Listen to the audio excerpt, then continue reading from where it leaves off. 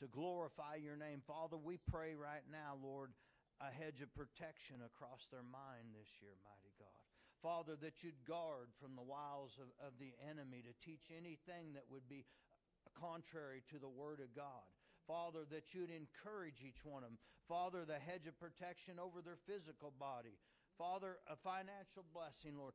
Every way that we can bless them, mighty God, through the name of Jesus, we want them to receive that this morning, Lord. That you'd encourage them, mighty God. Father, those that have the light in them, Lord, that you would cause them to be a light unto their class, unto their peers, mighty God. Father, we want to pray that encouragement, mighty God. Guard their minds, guard their thoughts this year, Father. Use them, mighty God. Go with them. And we thank you in Jesus' name. Amen. Amen. Amen. Thank you, Lord. Amen.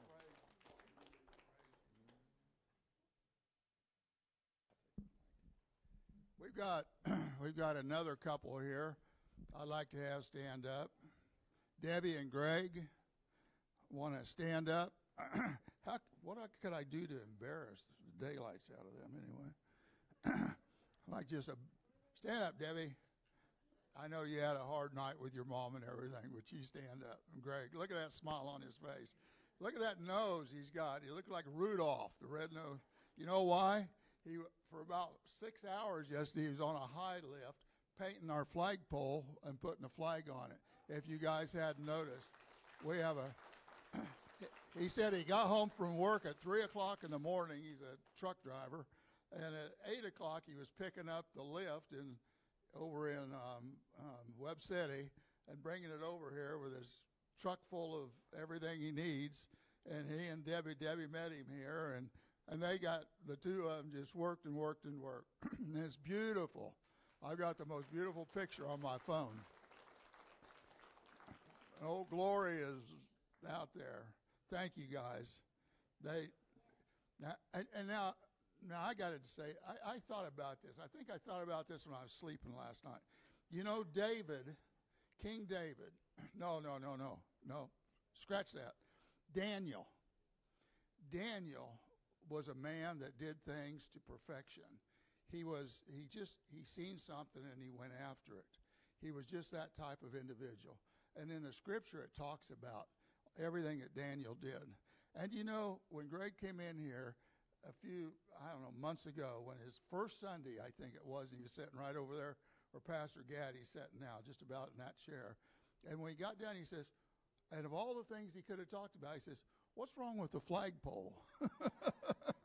I said, "What do you mean? What's wrong with it? It's standing." He said, "No flag. It looks not good."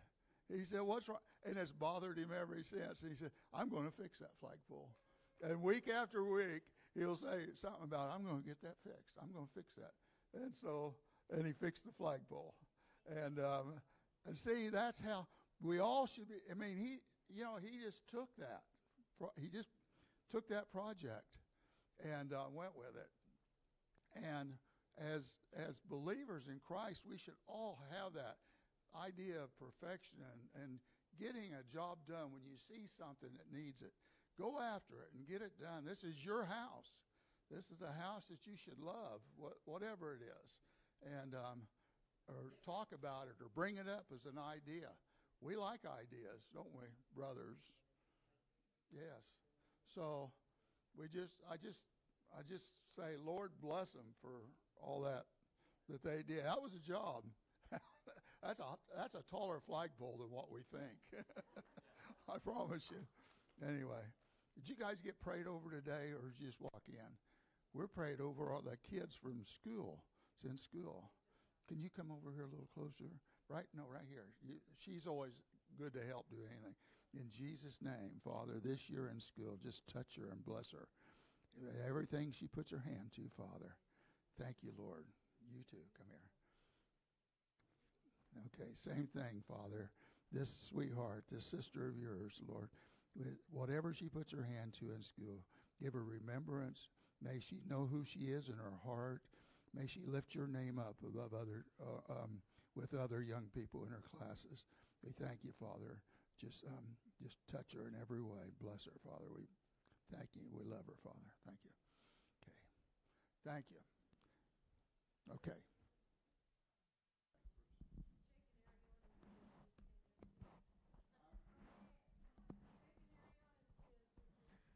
Father, we've got another batch of kids come in, Lord. We don't want to exclude them, Lord. Father, for all the kids, again, mighty God, we lift them up. We pray that hedge of protection across their life, their physical body, and their minds, mighty God, that you'd encourage them. Let them be a light, mighty God. Father, in Jesus' name, we lift them up before you, and we thank you for them. In Jesus' name, amen.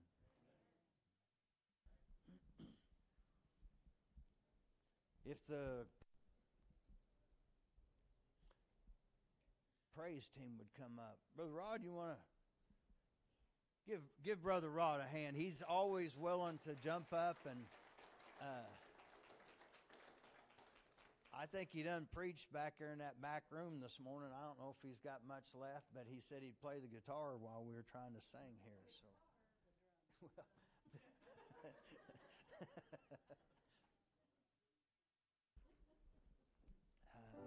thank you, Lord. Come on, let's stand up this morning. There is a garment of praise that this world's lacking today that takes away that spirit of heaviness.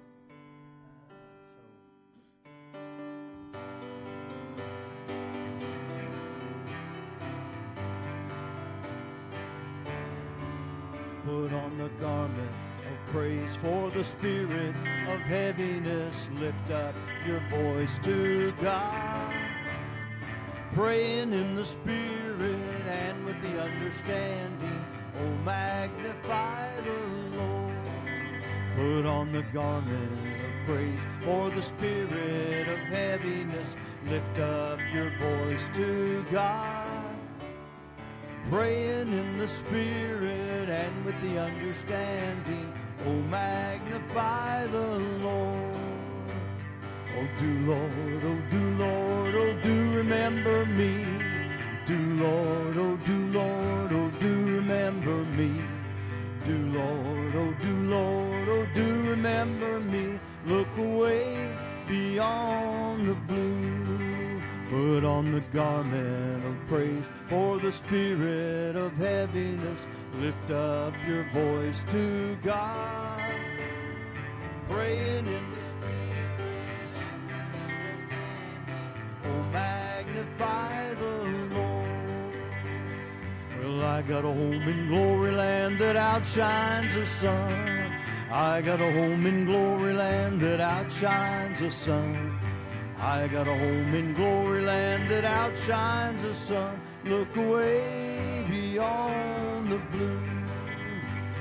Put on the garment of praise for the spirit of heaviness. Lift up your voice to God, praying in the spirit and with the understanding.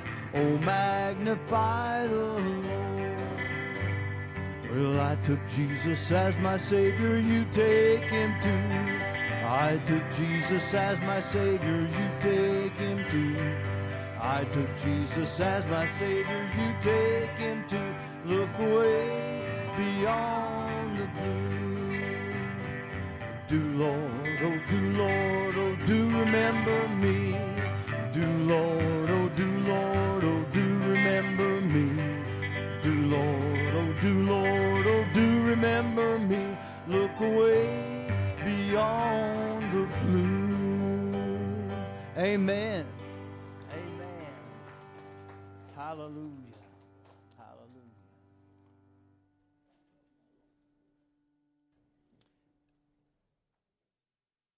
How many know we need revival in the church world, in our church, in the church world? And we know who the reviver is. Thank you, Lord.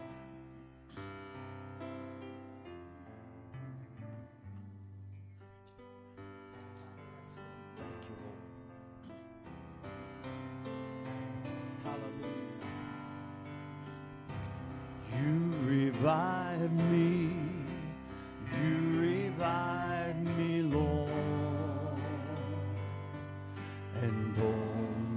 deserts are rivers of joy. You are the treasure I could not afford. So I'll spend myself till I'm empty and poor, all for you. You revive me, Lord. Lord, I've seen your goodness, and I know the way you are. Give me eyes to see you in the dark, and your face shines a glory you'll only impart.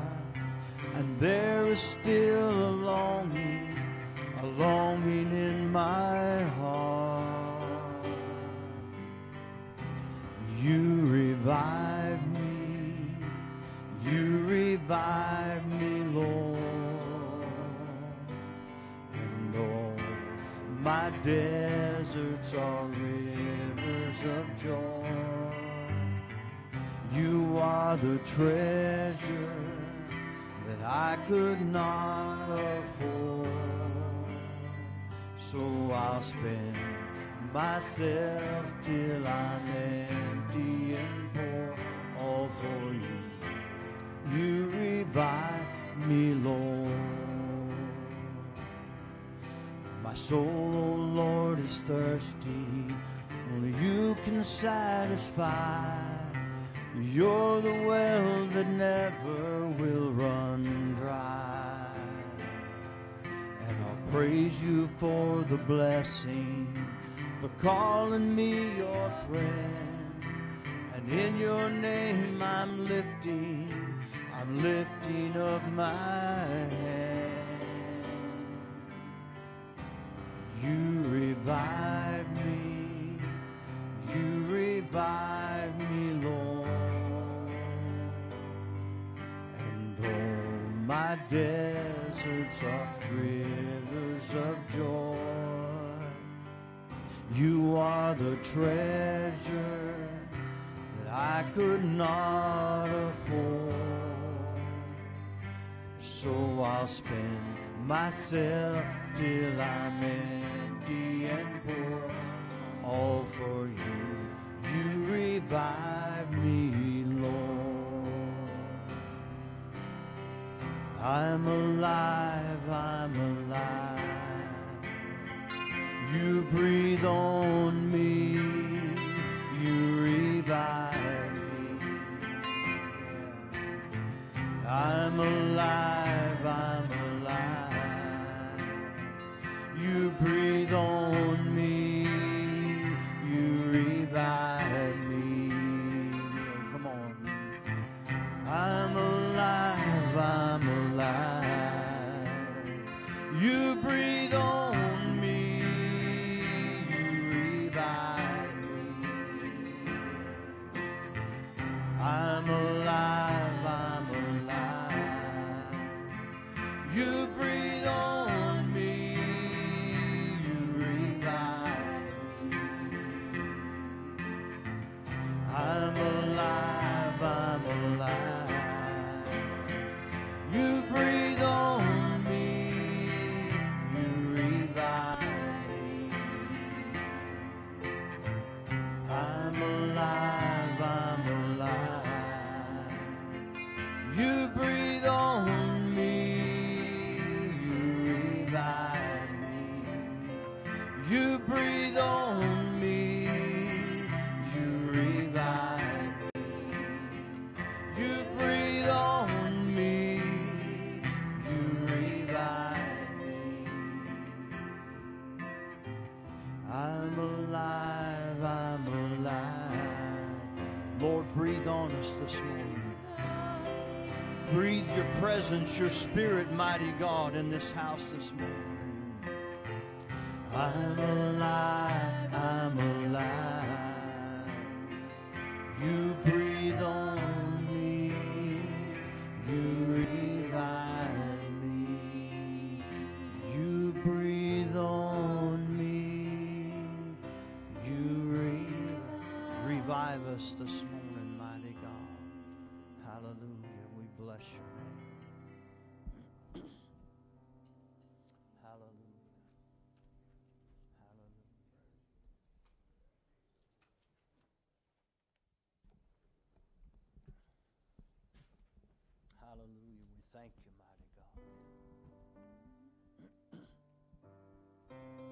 That name of Jesus. People, whether they think it or not, they're really wanting somebody to speak the name of Jesus.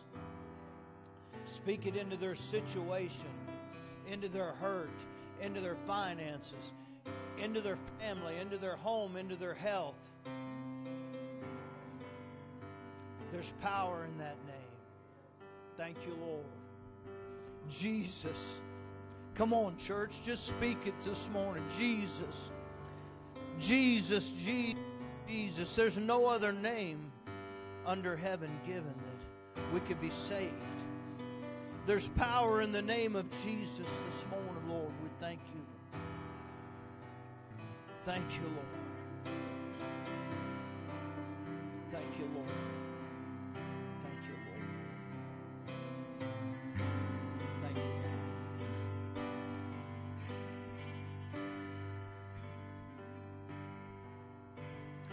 I just want to speak the name of Jesus, and over every heart and every mind. Think about it, church. 'Cause I know there is peace within your prayer. Thank you, Lord, your presence. I speak Jesus.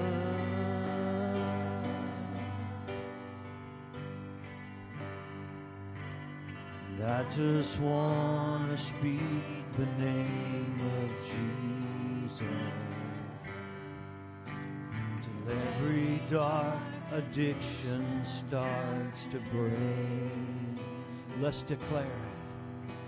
Declaring there is hope and there is freedom. I speak Jesus. Thank you, Lord. 'Cause your name is power. Your name is healing. Your name is life.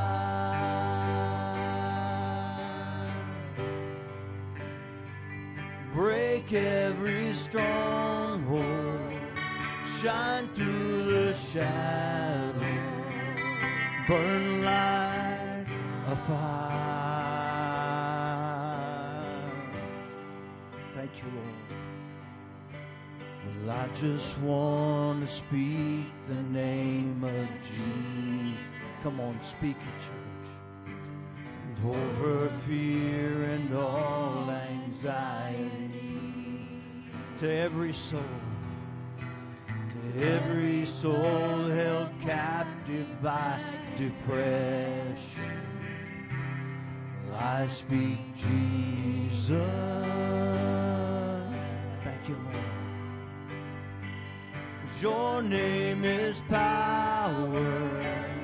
Your name is healing. Your name is life.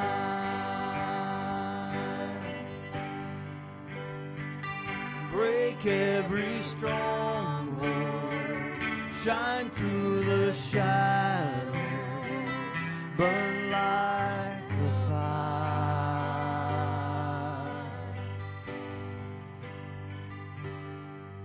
Shout Jesus from the mountains, and Jesus in the streets, Jesus in the darkness over every enemy, Jesus for my family. I speak the holy name of Jesus. Come on, church.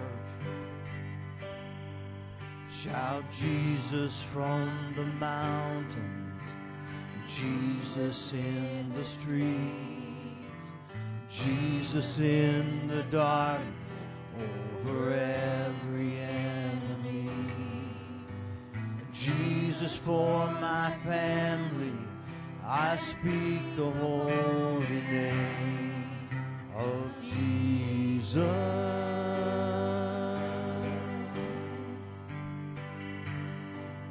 Shout Jesus from the mountain. Come on, church. Jesus in the streets. Jesus in the darkness. Hallelujah. Over every enemy. Jesus for my family. I speak the holy name of Jesus.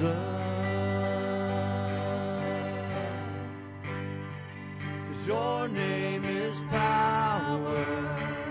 Your name is healing. Your name is life.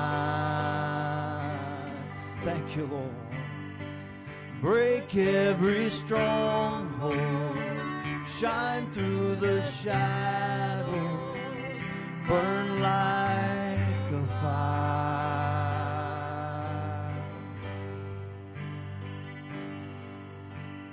I just want to speak the name of Jesus over every heart and every mind. 'Cause I know there is peace within your presence. I speak Jesus. Jesus, Jesus. We exalt you this morning, mighty God. You're holy and you're worthy, mighty God. We give you glory and honor, mighty God. We thank you for that name, mighty God. Hallelujah. Thank you, Lord. Hallelujah. Thank you, Lord. Shout Jesus from the mountains, Jesus in the streets, Jesus in the darkness, over every enemy. Jesus for my family, I speak the holy name, Jesus.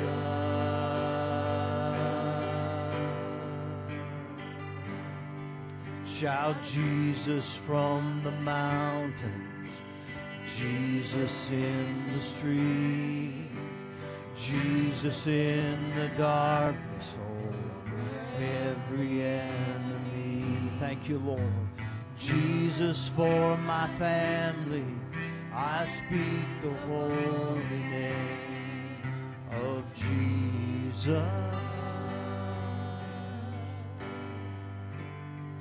For your name is power, your name is healing, your name is life.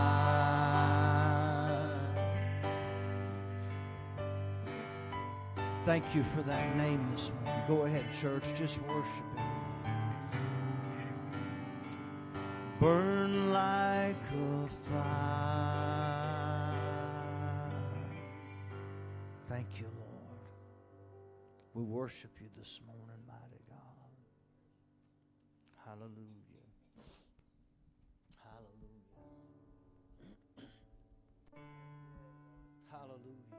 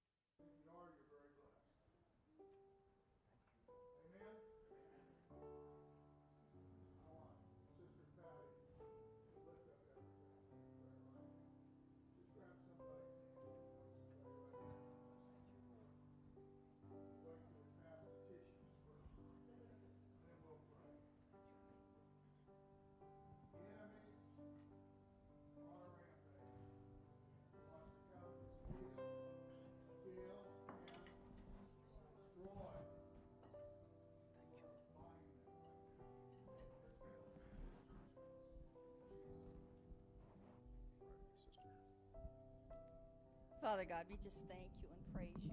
We give you glory and honor. There is none like you. There is no name that is above the name of Jesus. Father, we thank you that you made a way where there was no way.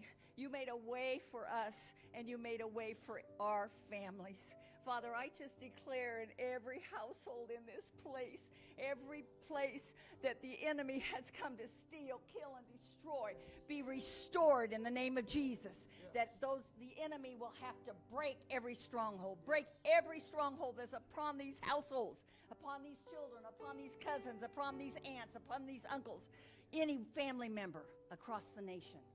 Father, we speak the name of Jesus. We speak the name of Jesus, and by your Spirit, Father, we ask that you draw them, Father God, by your Spirit into a place that they cannot deny, into a place of forgiveness, a place of repentance, a place of your love, Father, that just overflows them and grabs their heart and snatches them out of the fire. That you bring them to a solid ground, a solid place. You plant their feet upon the solid rock of Jesus Christ. And Father, I thank you that no weapon formed against these families will prosper. That's right. That everything that's declared to be of the enemy, you will turn for good. You will turn for their good. We speak life. We speak life into these families in every area. And I thank you for it because you are the giver of life. You are the way, the truth, and the life. And we love you, Lord. We give you glory and honor for what we're going to see in the days to come. Yes. Of your deliverance, Yes, we believe that. of your restoration, of your reconciliation within families, where the families are broken, even within the family. We believe in restoration and reconciliation. We give you glory and honor. In Jesus' name, amen.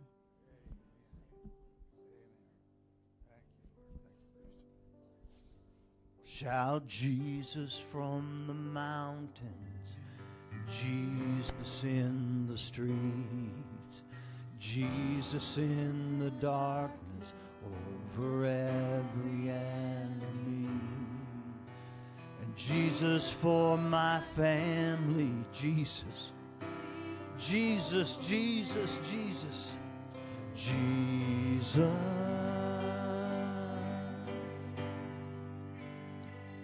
Your name is power, your name is healing, your name is life.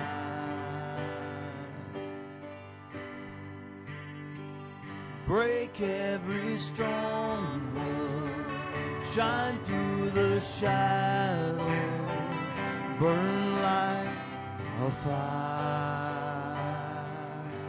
Thank you, Lord. Come on, just worship Him, church. Jesus, Jesus, Jesus.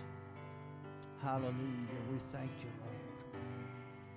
We bless your name of Jesus this morning. Hallelujah. Hallelujah. Thank you, Lord. Hallelujah. Jesus, Jesus. Thank you, Lord. Thank you, Lord. Hallelujah. Hallelujah. Hallelujah. That name will be the greatest name that ever goes across our lips. Hallelujah. Hallelujah.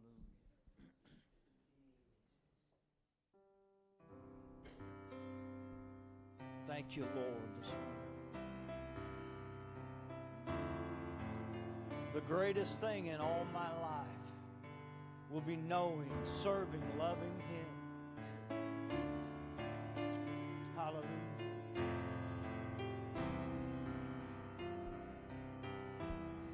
We want to know you more this morning, mighty God, by your presence, Lord. Thank you, Lord. Thank you, Lord. Thank you, Lord. In all my life, is knowing you. Let's start over. The greatest thing, the greatest thing in all my life is knowing you, knowing you. The greatest thing in all my life is knowing you, knowing you. I want to know you more. I want to know you more. The greatest thing in all my life is knowing you. The greatest thing in all my life is loving you, loving you. The greatest thing in all my life is loving you, loving you. I want to love you more. I want to love you more. The greatest thing in all my life is loving you. The greatest thing in all my life is serving you, serving you. The greatest thing in all my life is serving you, serving you. I want to serve you more. I want to serve you more. The greatest thing in all my life is serving you. We want to love you. We want to know you. We want to serve you more, mighty God. We want to worship you more, mighty God. We want to praise you more. The greatest thing in all my life is loving you. We love you this morning, mighty God. We thank you, Lord, for your presence, mighty God. Hallelujah. Hallelujah. Hallelujah. Hallelujah. Anyone have a word by the Spirit this morning? Hallelujah. Hallelujah. Hallelujah. Thank you. Hold up a second. Brother Randy asked if he could just testify for a second.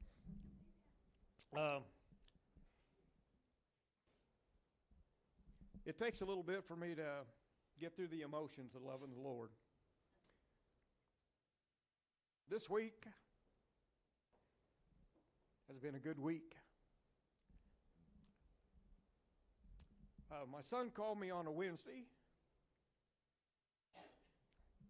Wasn't doing too good. Nothing bad. He was promised something on his job and it wasn't delivered to him.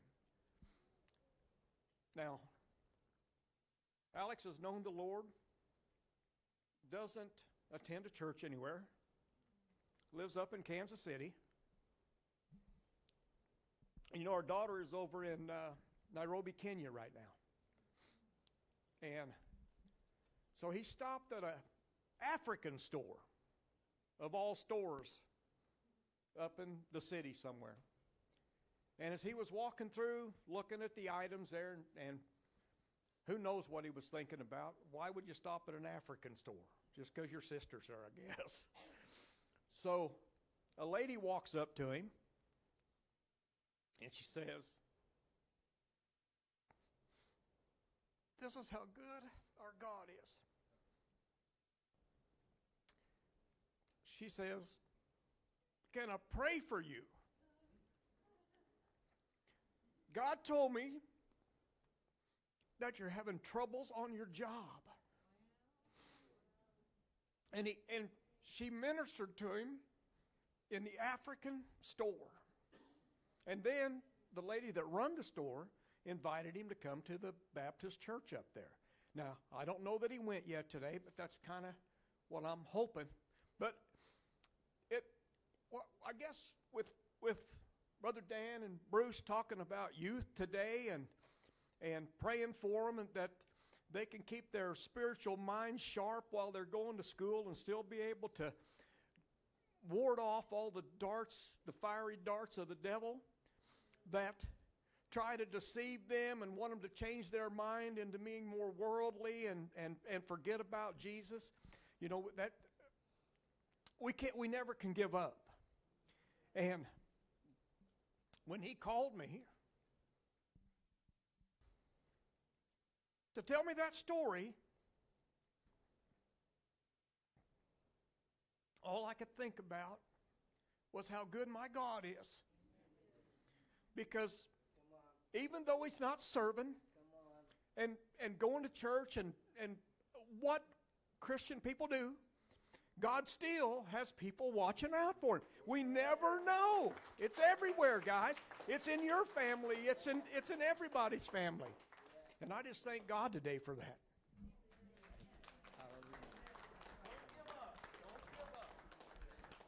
Welcome the evangelist, Rod Perez, here this morning.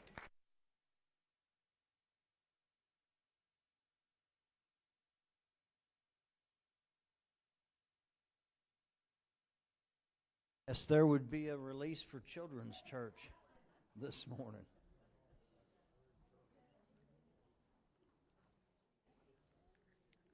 What about you, buddy? How you been?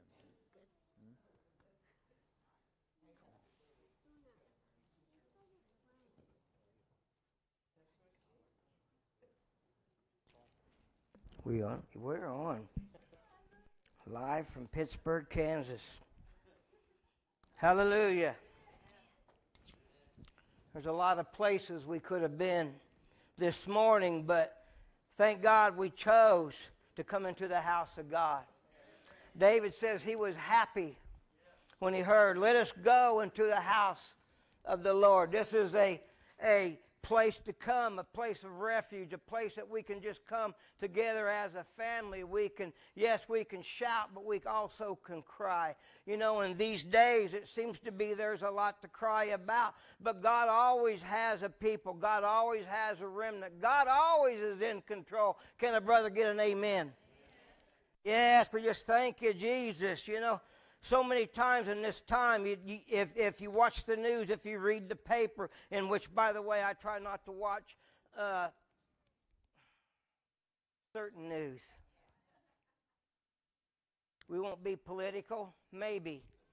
However, the world is looking, or the United States, this is our country. This is my country. This is a country that I love. This is a country that I cherish. This is a country, even though I believe that for some of us that are our age, Brother Gaddy, that God is raising up pillars in His church, in His country, and our job as ministers of the gospel is not to turn the people to the White House, but turn them back into the God house.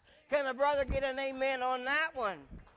Oh, I didn't come for a certain church this morning, but I did come for somebody that's in the body of Christ. If you're not in Christ, because there's only two people in this world, whosoever wills and whosoever won't. So if you're not a whosoever will, we will give you an opportunity, and you don't have to be a whosoever won't. That's a bad decision to stay a whosoever won't. We like preaching John 3:16, but Not only does Jesus come to give everlasting life, whosoever believeth in him shall have everlasting life, but what's the other part of that, Pastor Gaddy? We already know there's a perishing in that. Life is real. You know, we get challenged on not only daily basis, but you know, I want to lift up the family of Rob Hunt right now. Robbie was a good friend of mine. We played a lot of music together. Recently, we've been playing together at the church that we both attend, at Open Door Fellowship, and I've been honored and privileged to play even on this stage with Robbie. And my heart hurt when I heard that he perished not perished, he passed. That was an improper word. I'll correct myself, sister.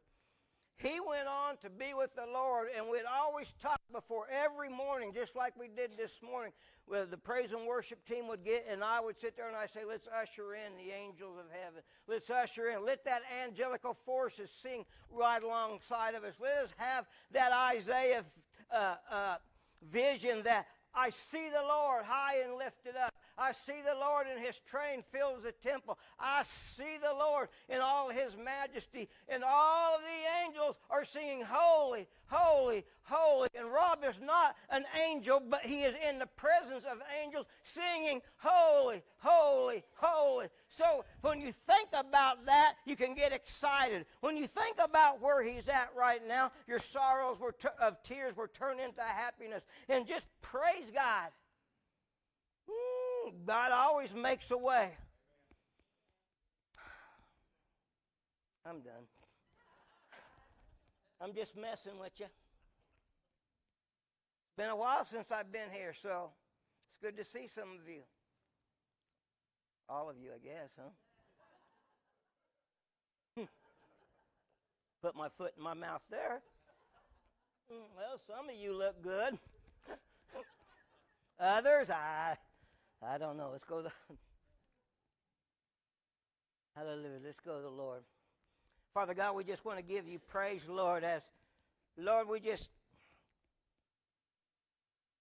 without the anointing, Lord, the words spoke today are just a tinkling cymbal, a brass.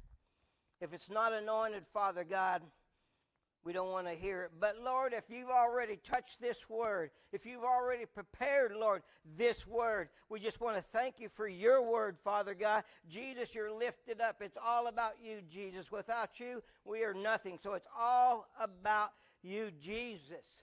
We thank you in Jesus' name. And they all said, amen, amen. Open the word of God this morning to the book of Hosea.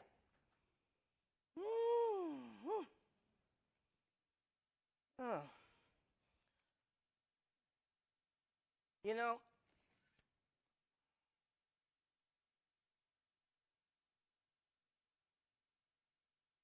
I preached this a couple of times now. Both times have been in my home church. But the Lord has spoke to me about this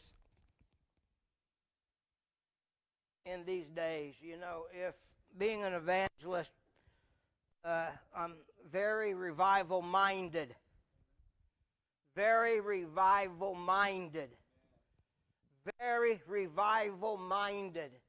We hear revival going around, you know, other places, other cities, other countries. And I want to see it right now in Pittsburgh, Kansas. I want to see an outpouring of the Holy Spirit that changes lives. I want to see the drug addicts quit drugging. I want to see the working ladies stay home with their family and be a productive member of society. I want to see that alcoholic put his alcohol down, and I want to see that which is depressed in darkness see the light of Jesus Christ and the love of God Almighty. That's what I want to see in these days. I've been stirred up, and I have to ask myself, this is what the Lord is speaking this morning. Are you ready for the influx that what God has to bring into his church? Are you ready for it? Can you sit with those? Are you ready for me to quit yet? I'm just started, Brother Gaddy. You really encouraged me. My pastor here, I got saved in the Lighthouse Tabernacle over there. Where was that? Will you? No, not Fifth Street. Anyway. Yeah. Okay.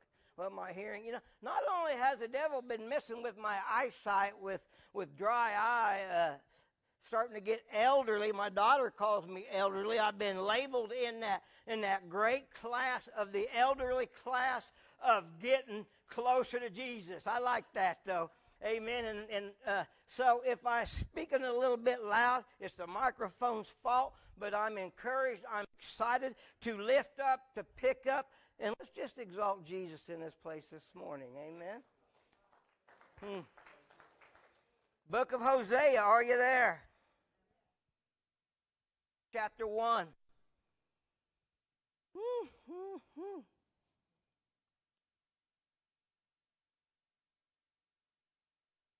I don't know if you put it up there or not. Do I need to wait or just let a rip, tater chip? There it is.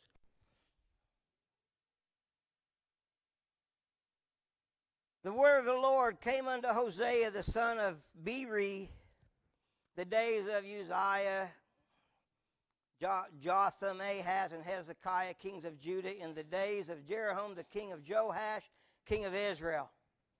The beginning, I want you to focus on this. The beginning of the word of the Lord by Hosea. And the Lord said to Hosea, go, take thee a wife of whoredoms and children of whoredoms, for the land has committed great whoredom, departing from the Lord. So he went and he took Gomer, the daughter of Diblaim, which conceived and bare him a son. We think about this a book of Hosea. Some say it's an allegory. Some say it's a metaphor. But if you cannot take this story about Hosea and his wife named Gomer, if you can't take this literally, you're going to miss the concept of what God is speaking to. It's a God. God is yes, God is a God of judgment, but don't ever underestimate. He is a God of love. He is long-suffering. Some of you need to shout an amen that he's long-suffering, because we have tested him sometimes to the limit, but God is always faithful. Woo! Always faithful. He'll never leave you nor forsake you. He's a friend closer than a brother. What's his name? Okay. Nobody's asleep yet. We're not going to give you a chance to go to sleep this morning. We're going to take a test after I'm just messing. Hosea was a prophet of the northern kingdom in a time of material prosperity, but also in a time of moral decay and spiritual bankruptcy and idolatry. You can sit there and see the similarities of the nation of Israel in this time, where they were serving other gods. They were serving Baal. And if you study out in the book of Kings with Ahab and Jezebel, how they had started serving other gods, other strange gods, Baal, and practicing children's sacrifice. Wake up, because we have somebody in here has been trying, an organization is trying to infiltrate our city, infiltrate our community, infiltrate our neighborhoods, and set up a place that will be an abortion clinic. I don't even think I was going to preach on this, but too late, I already did. We need to wake up, be strong, and we need to pray this thing out. Because our nation is a nation that has turned away from, not everybody, praise God for that remnant. If you're a remnant, I got good news for you. God is relying on you to show up and to speak up for the kingdom of God. Now is not the time to be passive. Now is not the time to be quiet. Now is the time to be radical, because the kingdom of God suffers violence, and the violence taketh by force. I've always, when I tried to think about that, Lord, what does that mean? Our enemy is violent. He comes to kill, steal, and destroy. We have to be equally as violent, and we have to pray, seek the Lord, go out and talk to people. Above all, we need to love who is unlovable.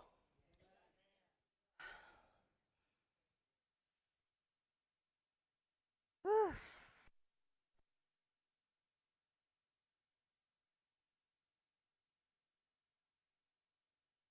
Following other gods. You know, it's funny that the first thing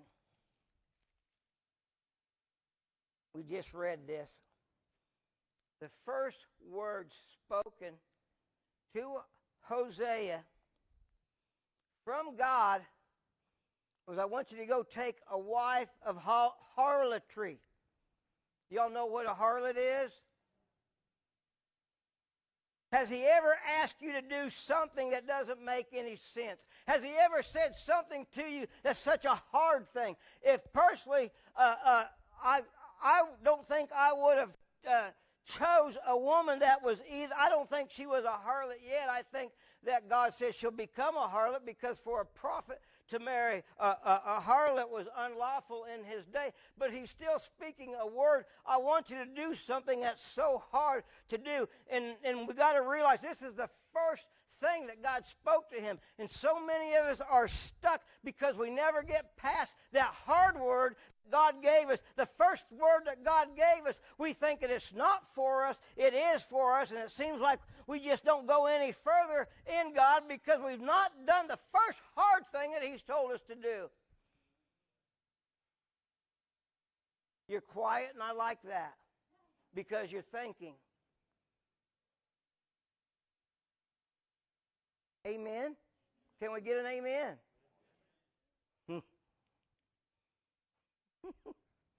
I want you to take a wife of harlotry, and I want you to have children of harlotry. Like I said before, she probably wasn't a harlot yet. Her name was Gomer, but she would become that exactly what God said. Futuristic. She bore him a son named Jezreel, but then she goes off into some other things. She has two other kids. She has a daughter called Lo-Ruhamah, which means not pitied, and another son called Lo-Ammi, which means not my people and I'm not your God. What a name to have. You're not my people, I'm not your God.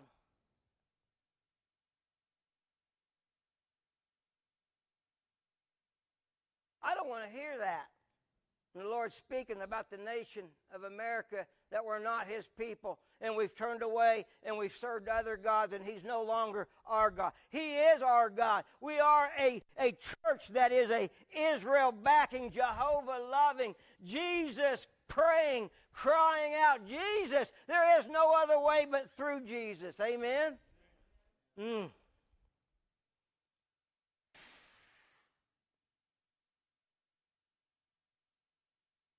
In chapter 2, I asked the sister, where'd the clock go?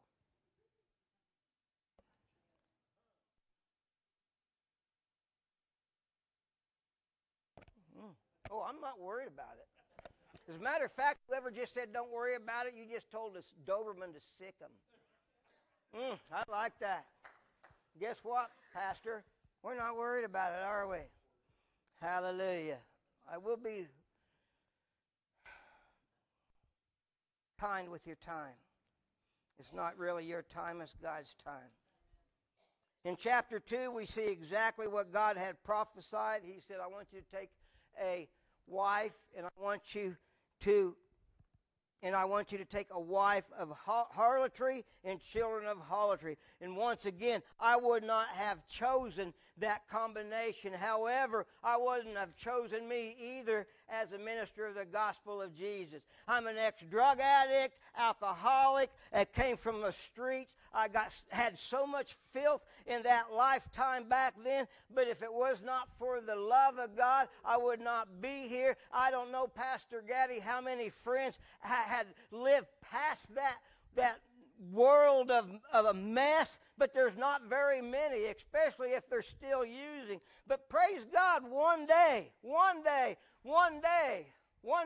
somebody from the olden days bought me a Bible, and I opened up that Bible, and I know I'm just like everybody else. We've all opened up that Bible early in our days. We read it, and it didn't make a bit of sense. Sister Donna, one day I opened it up, and it said, Jesus says, I'm the way, the truth, and the life. No man can come to the Father but by me. I had 7 years clean and sober through a program for narcotics.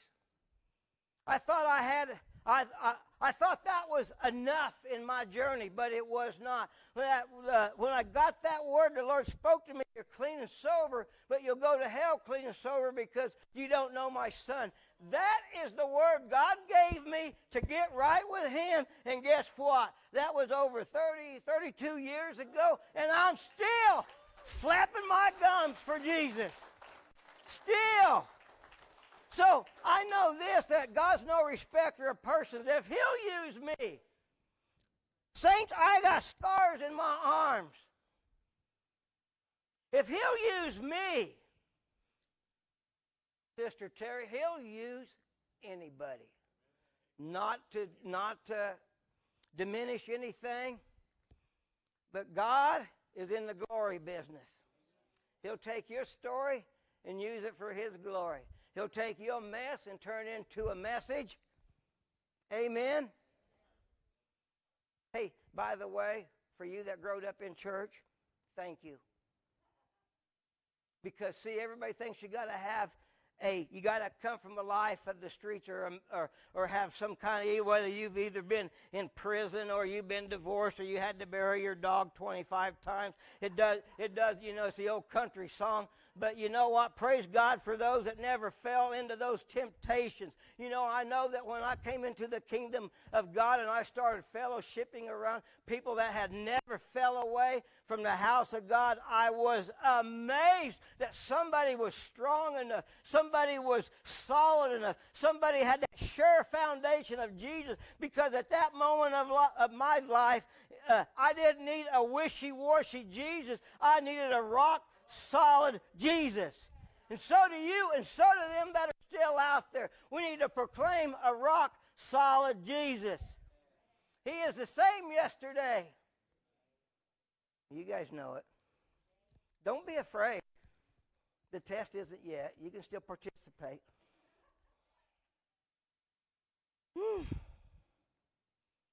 So here you have the man of God, the prophet. Now all of a sudden his wife has left. His wife went and she left. If this is sensitive to some, trust me, this is not a beat-up message. But she left her man, she left her children, and she went out and she did exactly what God said she would do. She prostituted herself. She became lovers of many.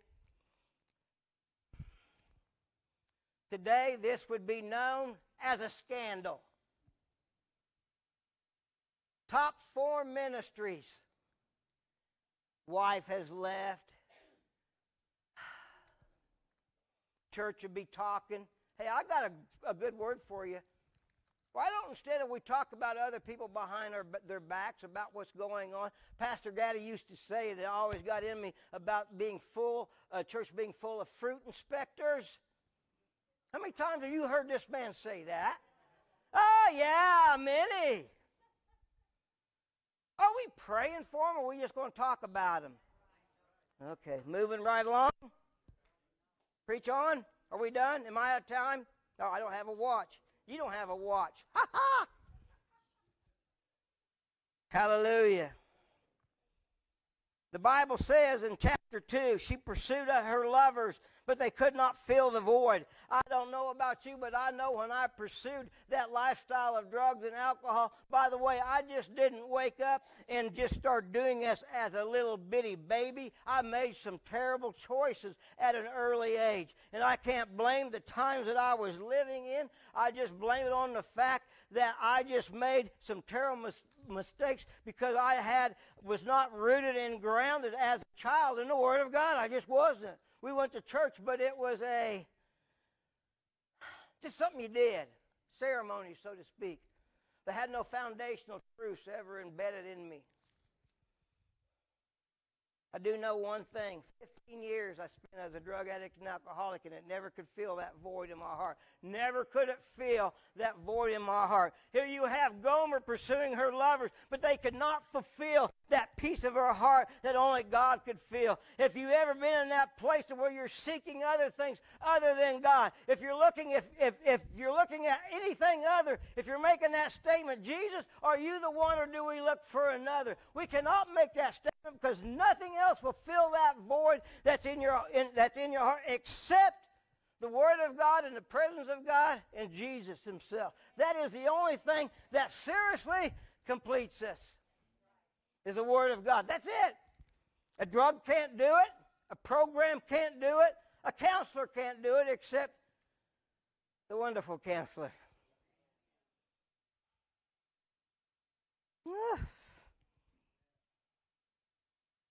Only on page 3, so they used her. They threw her aside to the next lover. Talk about a brokenness. Talk about, if this doesn't stir up what the church people would talk about. Can you believe the prophet's wife? Can you believe what's going on? I heard she took up business with this person. I heard that she's over here doing it. I heard she's over there drunker than a skunk. I heard she's over there cooking meth. I heard.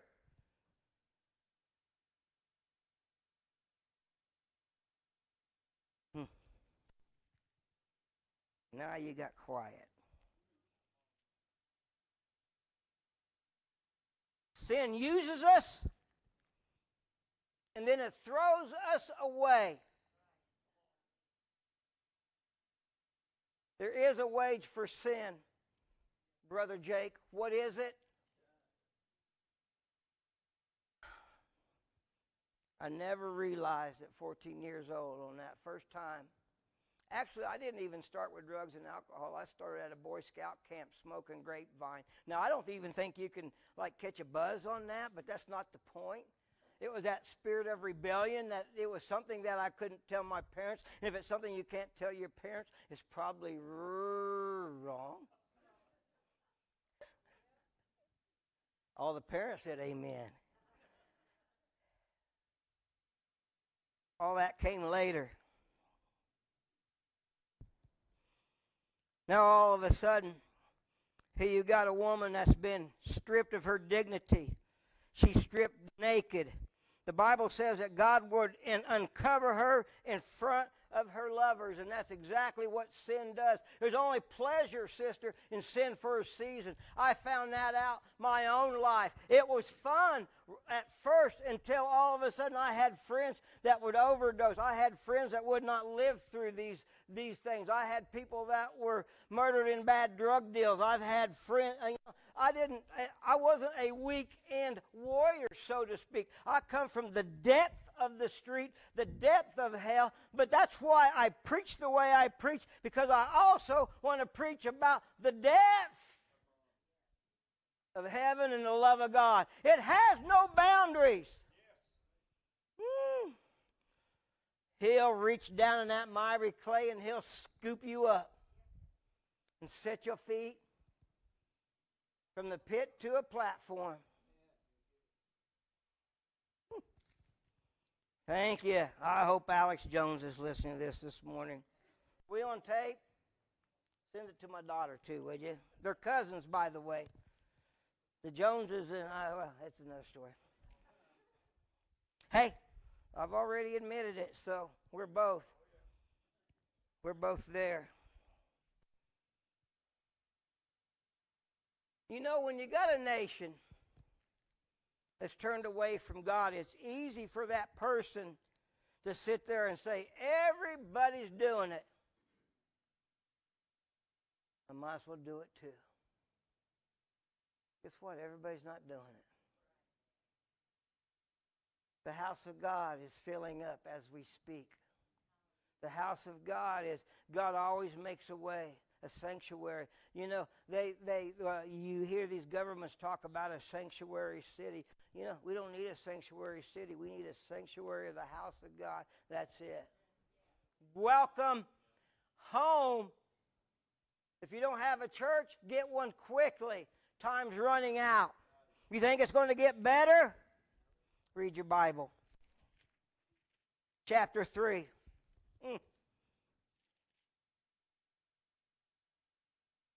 Yep, right on time.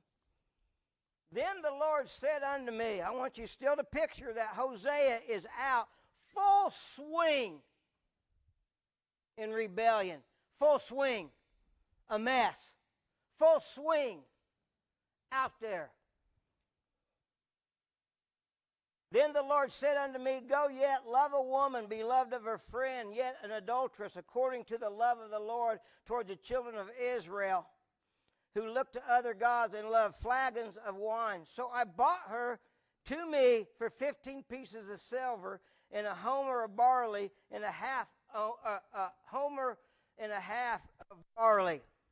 Notice of what the Lord said again. Now that he's already gained God's trust, remember he said, go marry a harlot, and it was a hard thing to do. But because he was obedient to the first hard word, now God is ready to give him another word. Now it's another hard word. But because you did the first word, I got another word for you. I want you to go. I want you to go get her. I want you to go. I want you to go. I want you to go again. Could you go again? Would you go again? That broke your heart. Could you do that? Could you go after society, which we've labeled derelicts? Could you go after that? We're trying to fill this place up, and guess what? God's not interested in how many people are on the registry. He's interested in how many people are being added daily to the kingdom of God. That's what God wants. Will you fill up the seats not for the church, but for the kingdom of God?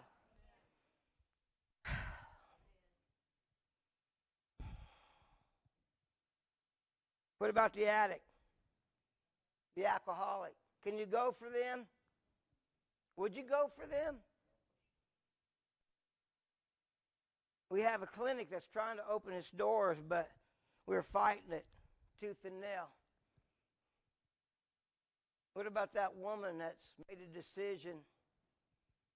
She's listened to the lie of the enemy to have an abortion. Could you go after that woman? What about the man that paid for it? What about the man that talked her into it? What about... Oh, come on, don't be so holy in here.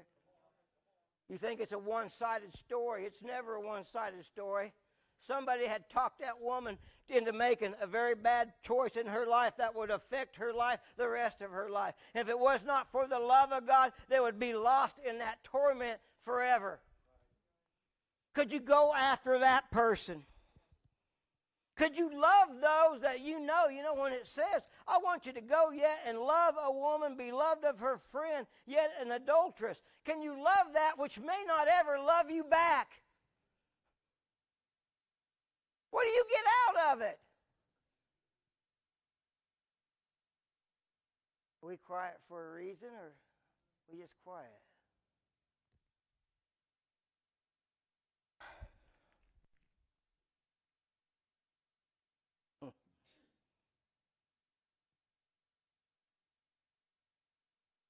Could you love them knowing their intentions were never to love you, but to love another? When the Lord spoke this into my spirit, I wept. Because you would think about this time that love has its limits, Pastor Gaddy. Surely, God, you have your limits. Surely, God. My question for you today is, what are your limits? Who's that one have you already determined that you can't reach because of their past? Do you have a limit? Is there somebody that just, whatever they have done in their past, you just can't reach out to it because of what they've done? And we have our limits. Jesus has drawn a line in the sand. He says, I don't want your limits. I am a limitless God. We don't need limits. We need abundance. Can you go out and reach that which nobody else can reach? If you can, I got news for you. It's called revival. If you can't, we'll diminish. We'll get to a point to where we're just mediocre in the words of God, but we'll have a form of godliness,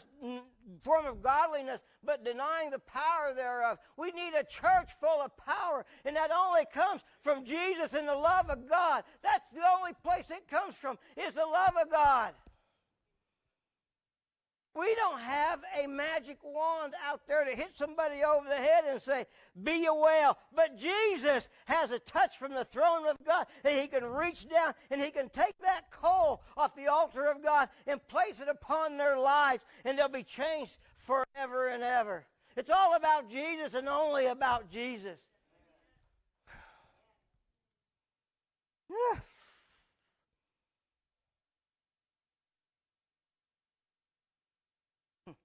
I'm going to get to the heart of the word right now. Notice in verse 2. The Bible says that I bought her to me for 15 pieces of silver and a homer of barley and a half homer of barley. The next time Hosea sees Gomer is at the slave auction. She's stripped naked, which is exactly what God said would happen. I'll set you in front naked in front of all your lovers. You'll be exposed. You won't be able to hide anything. Your sin will be brought forth, and you'll have to deal with it. So now she's at a place to where she's literally stripped naked at an auction block at the bid of the highest bidder.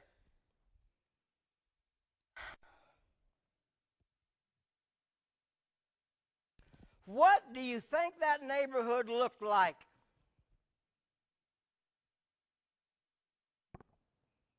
You think the bankers lived there, the doctors lived there, the lawyers lived there, the business owners lived there?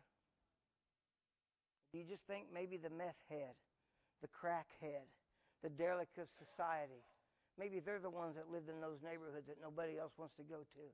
Maybe they're the ones. That's where they live. Can you go there? What do you think it looked like? What do you think it smelled like? What kind of stench does that have? It's not like I don't know what I'm talking about. I've been in some of the darkest places that you can even imagine. And then if I ever told you the depth, you would not have believed it, because I remember the first time over at Believers Bible Church, and I gave my I don't know how full the testimony was, but I remember a man named Larry Beasley, who was one of these pillars in the community that I talk about that never strayed away from the house of God. And he came up to me later on. He goes, I could not have imagined you in that state.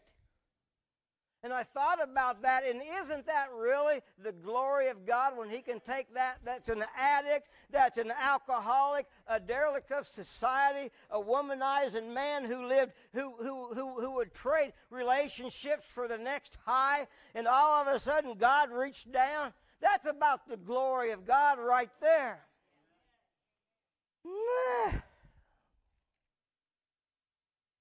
I have been in those neighborhoods.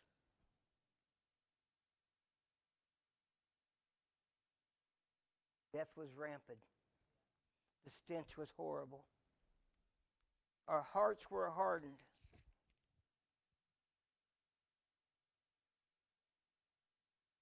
Here's a question I got to ask you.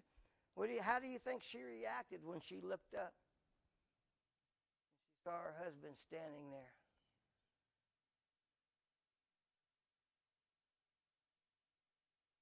What do you think she's going through? What do you think she's feeling about this time? Shame, guilt, condemnation. Come on, some of you know exactly what I'm talking about.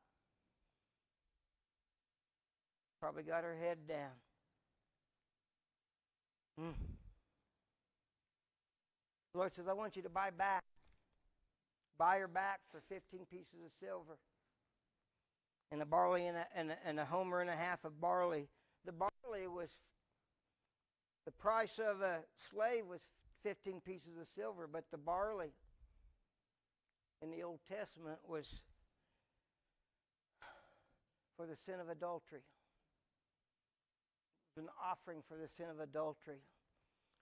Combined together, it's estimated together, this would be a price of about 30 pieces of silver. I hope that didn't go over your head, about 30 pieces of silver. Because I'm going somewhere with this. He says, I want you to go back, and I want you to buy back. You're thinking, why would I buy back something I've already had, something that's belonged to me, but she's wanted all. Our feeble mind would say, she's made her bed, now lie in it. But that's not the love of God.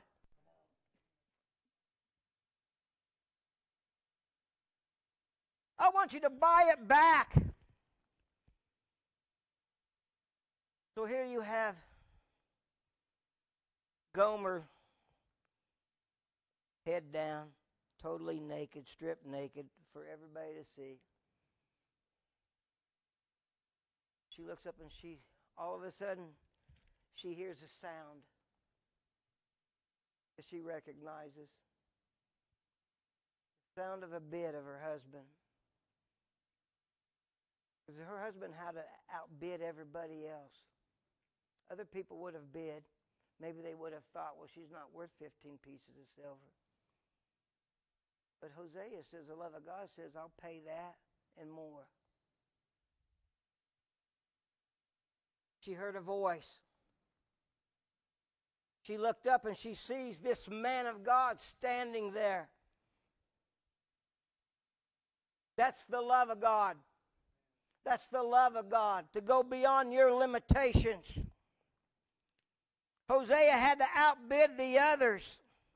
It sounds a whole lot like God paying the price for our sins. We think about the cross. You know, when the Bible says that God commended His love towards us, that while we were still sinners, Christ died for us. You know, I think about that when I can identify that when I was still a sinner, when I was still putting stuff into my arms and my veins, into my lungs and into my body, God still paid that price for me to get right. God still saw something in me and loved me so much that He was willing to get upon a cross and pay that price.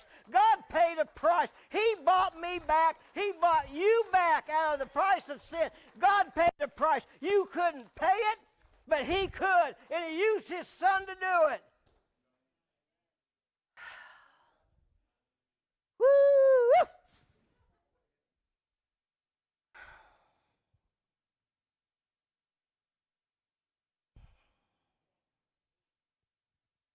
You know, when you picture Jesus upon that cross, that's just the end of the torments that He would have went through. The Son of the living God who came from heaven. They plucked His beard. They smacked Him around. They placed a crown of thorns upon His head. By the way, you know, part of the curse was thorns and thistles in the garden. Now you see God on the move, making a reversal of that curse. He's putting that curse upon Jesus' head. He was spit on. I can take a lot of things, Brother Dan, but I don't know if I can still stick and move like I used to 35 years ago, but if you spit on me, we're going to find out. Amen? Anybody else in here? Just being real? Okay, I see some hands back there. Yeah, you get it. Me too. I'm right there with you.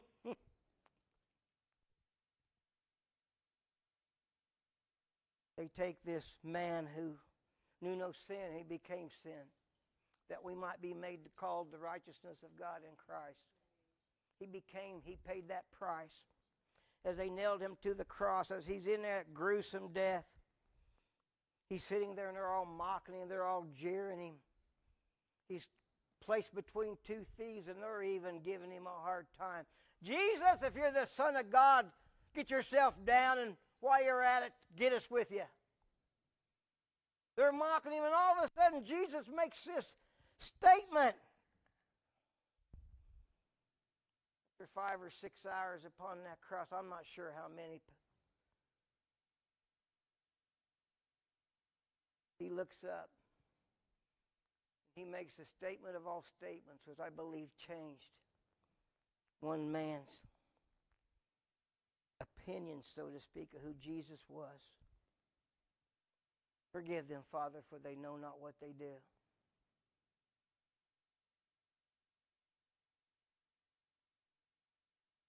That thief on the cross heard that.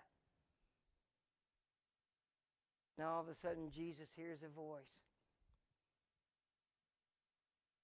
It was the voice of that other thief that says, remember me when you enter into your kingdom. Remember me when you enter in. Jesus says, I'll do better than that. I'm going to take you with me.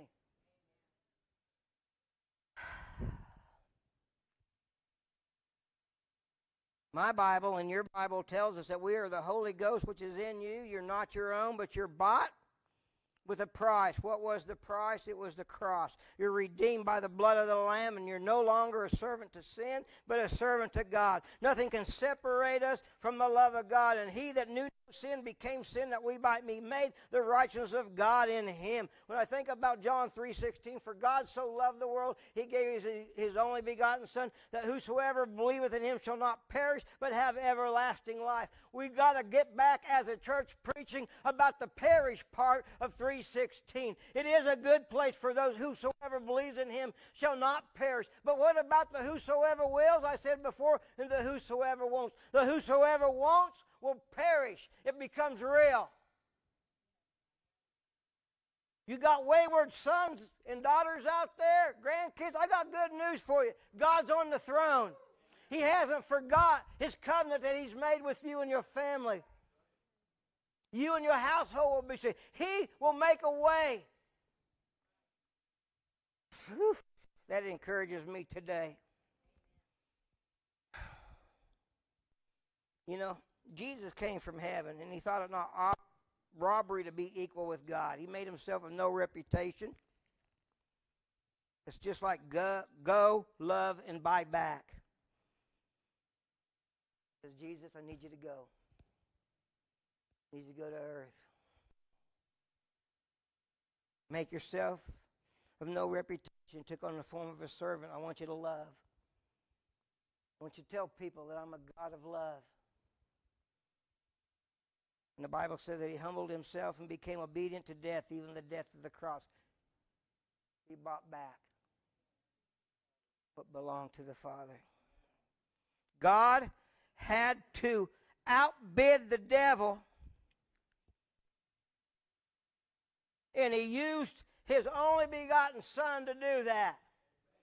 God saw so much value in you that he had to outbid the devil. The Bible declares if the devil of this world would have only known, if he only would have known, he wouldn't have crucified, what's that? The Lord of glory.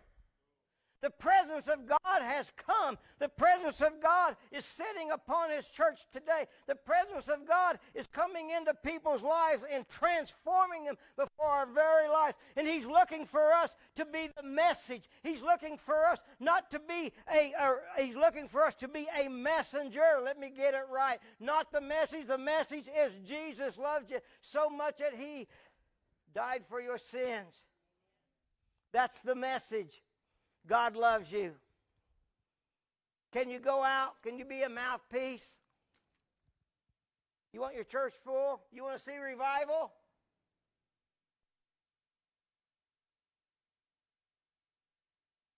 Have you ever thought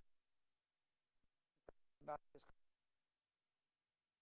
revivals? It's been a while since my favorite revival was a Brownsville revival in Pensacola, Florida.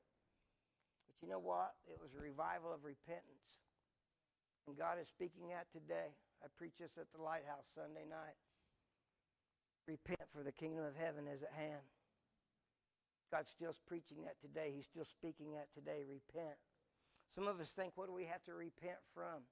How about a little bit of unforgiveness? You know what? I'm about ready to shut this thing off.